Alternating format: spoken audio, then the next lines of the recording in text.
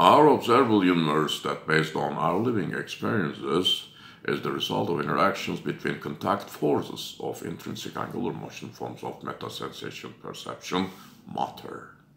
In MSPM, all interactions are interactions between angular electron motion forms and their consecutive waves.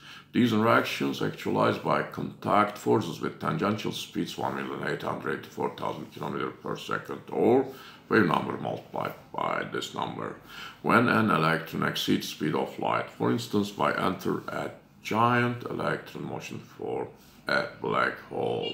Its axial tangential speed added black hole's axial tangential speed. Thus, since the tangential speed threshold exceeded, this means electron speed exceeds speed of light. From now on, electron leaves its waves behind as jets. It becomes waveless motion arrow, massless neutrino.